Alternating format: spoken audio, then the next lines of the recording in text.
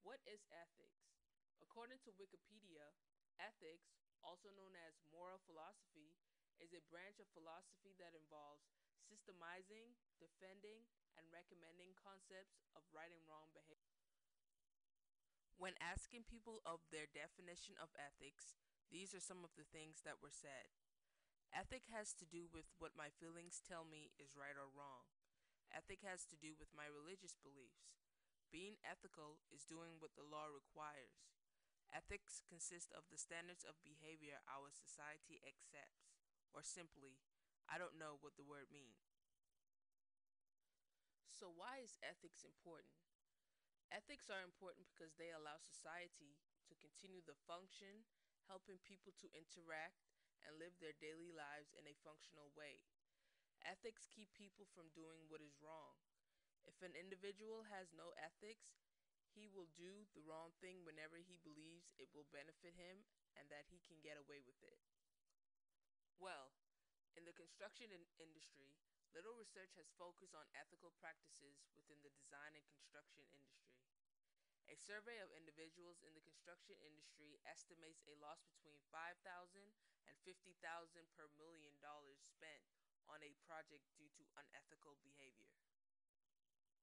According to the FMI Cooperation, the top 5 ethical issues in the construction industry are dishonesty with customers, coming in at 51.9%, stealing/theft, 44.4%, deceptive sales practices, 40.7%, violating environmental regulations, 37%, conflicts of interest, 37%. But today, I want to talk about the 3 most common ethical issues in construction I feel that is most important and that everyone should be familiar with. First is bid shopping. Bid shopping is the practice of providing one competitor's price to another competitor who is bidding on the same scope of work. Some people have their own views about this matter. Some people consider pre-award bid shopping or bid shopping that occurs prior to the awarding of the prime contract as an acceptable expression of free competition, and this ultimately benefits the owner. Some people feel that post-award bidding shopping is most harmful to the construction industry. In post-award bidding shopping, the contractor obtains a lower price from a second subcontractor. After having already been awarded the prime contract through the original subcontractor's bid, post-award bidding shopping benefits the contractor, as monies from these savings are used to increase the profit margin rather than being passed on to the public authority or bid shopping was a topic I learned in my Project Controls 2 class. In general, I feel that bid shopping is completely unethical in the construction industry. Using a legitimate bid to bring down other bidders can significantly impact your work quality and also is unfair. Another problem is that most vendors will stop doing business with you once they find out that you do bid shop and can cause a negative outlook on your company. Another unethical issue is bid rigging. Bid rigging is colluding with competitors to drive up the price of work. Let's look at an example of bid rigging. Say that the State Highway Department is bidding multiple jobs on a certain date. The night before the bids are due and all the contractors meet at a hotel and decide to divide up the work between them.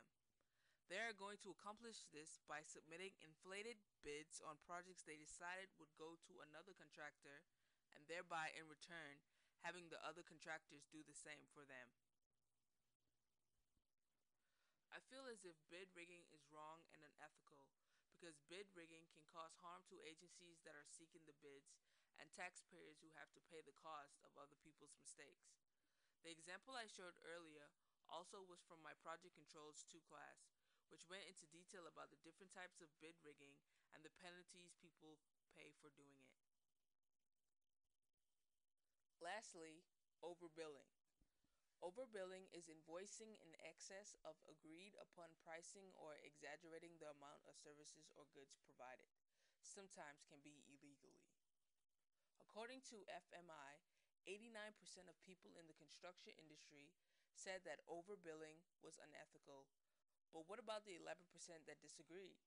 Well, the 11% of people who disagreed felt that in the construction industry, overbilling is simply rebalancing the schedule of values to place a higher value on work performed early in the project and lower values on work to be completed near the end of the project so that the contractor is not out of pocket on cash flow.